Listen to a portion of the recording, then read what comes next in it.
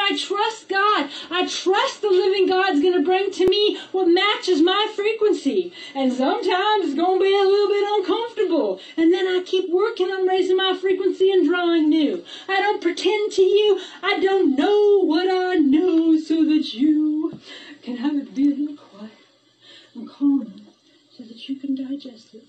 Your delicate senses can listen to me. I will not do that. The energy that is coming through me is coded by that power of the living God. I bring that energy up for you, brothers and sisters, and I bring that energy up for me to create the reality that I might prefer. I'm here on this video tonight to empower myself, to embolden myself. Oh, I lie in the corner in the fetal position, waiting for the living God to pick me up and put me into contentment when I refuse to believe in the power of the living God. And I refuse to acknowledge that my thoughts are part of the living God. And I can lay there and I can hate myself and be not worthy of nothing. And I praise God for having to just lay there. Then I'm not focused on the power of the living God.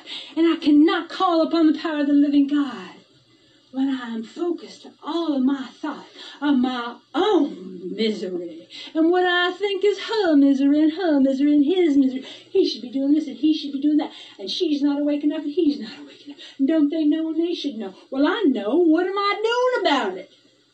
I'm awake and I know stuff. What I choose to do with it is just sit here and go, wait, I know stuff. They don't know stuff. They don't know stuff. You need to know stuff. Hey, you need to know stuff. Well, you know stuff. What are you doing with it? I'm telling you, you need to know stuff. That's what I'm doing with my stuff. No. Take your stuff that you learned and focus your mind and your heart on what you want to create with the power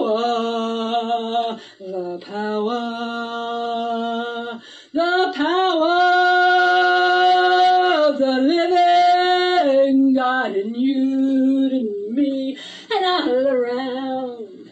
What you thinking about right now? What you thinking about right now? That's creating your tomorrow. What you're thinking right now is going out into the power of the living God. It's the power of the living God being used to create life for you that's more content, more at peace, more beautiful, more good health and fun. Or is your thought